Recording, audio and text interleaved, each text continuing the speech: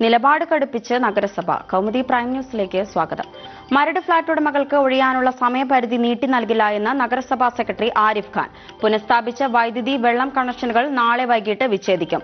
പുനരധിവാസം ആവശ്യപ്പെട്ടവർക്ക് നൽകിയിട്ടുണ്ടെന്നും സെക്രട്ടറി പറഞ്ഞു. ഫ്ളാറ്റുകളിൽ നിന്ന് ഒഴിയാൻ ഒരാഴ്ച കൂടിയാണ് ഉടമകൾ ആവശ്യപ്പെട്ടത്. 48 മണിക്കൂറിനുള്ളിൽ ഒഴിയുന്നത് അപ്രായോഗികമാണെന്നാണ് ഉടമകളുടെ നിലപാട്.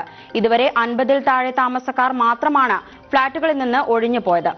മാറി താമസിക്കാനുള്ള ഫ്ളാറ്റുകളുടെ പുതുക്കിയ പട്ടിക ഇന്നലെയും ഉടമകൾക്ക് ലഭിച്ചില്ല. സർക്കാർ ഉറപ്പു തന്ന പുനരധിവാസം പാലിക്കപ്പെടാതെ ഫ്ളാറ്റ് ഒഴിയില്ലെന്ന തീരുമാനത്തിലാണ് ഭൂരിഭാഗം ഫ്ളാറ്റ് ഉടമകളും. ഫ്ളാറ്റുകൾ ഒഴിയുന്നതിനുള്ള സഹായം നഗരസഭയുടെ ഭാഗത്തു നിന്ന് ഉണ്ടാകുമെന്ന് വാഗ്ദാനം ചെയ്തിരുന്നുവെങ്കിലും ഇതും പാലിക്കപ്പെട്ടിട്ടില്ല എന്നും ഉടമകൾ ആരോപിക്കുന്നു.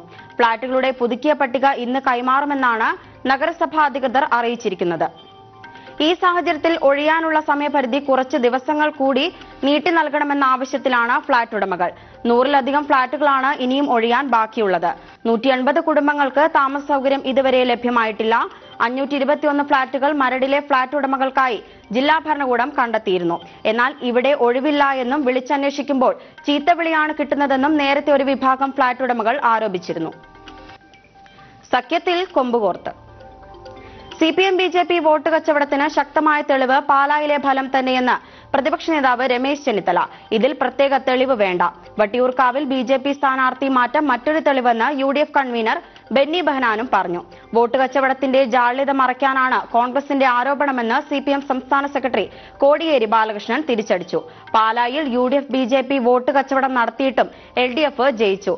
ലോക്സഭയിൽ ശബരിമല കർമ്മസമിതി വഴി RSS UDF-നെ സഹായിച്ചു. RSS അനുകൂല നിലപാടുള്ള ശശി തരൂരിനെ പുറത്താക്കാൻ ധൈര്യമുണ്ടോ എന്നും കോടിയേരിയുടെ ചോദ്യം. CPM-BJP വോട്ട് കച്ചവടമെന്ന മുല്ലപ്പള്ളി രാമചന്ദ്രന്റെ ആരോപണം തള്ളി മുഖ്യമന്ത്രി പിണറായി വിജയൻ രംഗത്തെത്തിയിരുന്നു. രാഷ്ട്രീയ ചെറ്റത്തരം കാണിക്കുന്നവരല്ല ഇടതുമുന്നണി. മുല്ലപ്പള്ളിയുടെ വെല്ലുവിളി ഏറ്റെടുക്കുന്നു. തെളിവുണ്ടെങ്കിൽ വെളിപ്പെടുത്താമെന്നും മുഖ്യമന്ത്രി ഇന്നലെ പറഞ്ഞിരുന്നു. UDF ആരോപണം ഉന്നയിക്കുന്നത് പരാജയ ഭീതി കൊണ്ടെന്ന് BJP സംസ്ഥാന അധ്യക്ഷൻ PS ശ്രീധരൻപിള്ളയും മറുപടി നൽകി. ആരോപണങ്ങളിലൂടെ BJPയെ തകർക്കാൻ ഒരു മുന്നണികളും ശ്രമിക്കുന്നുവെന്നും ശ്രീധരൻപിള്ള. ഉപതെരഞ്ഞെടുപ്പിൽ CPM-ഉം BJP-യും തമ്മിൽ വോട്ട് കച്ചവടം സംബന്ധിച്ച് ധാരണയിലെത്തിയെന്നും പാലായിൽ നടത്തിയത് പോലുള്ള വോട്ട് കച്ചവടം ഈ ഉപതെരഞ്ഞെടുപ്പിൽ ഉണ്ടാകുമെന്നുമാണ് മുല്ലപ്പള്ളി രാമചന്ദ്രൻ ആരോപിച്ചത്. ഗിന്നസ് തിളക്കത്തിൽ. ലോകസമാധാന ദിനാഘോഷങ്ങളുടെ ഭാഗമായി Chemmanur international group chairman Bobby Chemmanur 1000-ൽ പരം വേൾഡ് പീസ് അംബാസിഡർമാരെ വാർത്തെടുക്കുന്നതിനായി ആരംഭിച്ച creation of world piece ambassadors Guinness world റെക്കോർഡ്സിൽ ഇടം പിടിച്ചു. തിരഞ്ഞെടുത്ത പീസ് അംബാസിഡർമാർ ചേർന്ന് സമാധാന ചിഹ്നത്തിന്റെ ഏറ്റവും വലിയ മനുഷ്യരൂപം സൃഷ്ടിച്ചുകൊണ്ടാണ് ഗിന്നസ് വേൾഡ് റെക്കോർഡ്സിൽ ഇടം പിടിച്ചത്. രാഷ്ട്രപിതാവും സമാധാനത്തിന്റെ സന്ദേശവാഹകനുമായ മഹാത്മാഗാന്ധിയുടെ 150-ാം ജന്മദിനത്തിൽ തിരുവനന്തപുരം ജിമ്മി ജോർജ് ഇൻഡോർ സ്റ്റേഡിയത്തിൽ വെച്ച് നടന്ന ചടങ്ങിൽ വേൾഡ് പീസ് അംബാസിഡേഴ്സ് സമാധാനത്തിന്റെ പ്രതിജ്ഞ ചൊല്ലിക്കൊണ്ട് കർമ്മപദത്തിലേക്ക് പ്രവേശിച്ചു. ഗിന്നസ് റെക്കോർഡ്സിന്റെ ജഡ്ജ് സ്വപ്നിൽ ഡാങ്കരിക്കറിൽ നിന്നും റെക്കോർഡ്സിന്റെ സർട്ടിഫിക്കറ്റ് ബോബി ചെമ്മണ്ണൂർ ഏറ്റുവാങ്ങി. വിശദീകരിച്ച് മണി.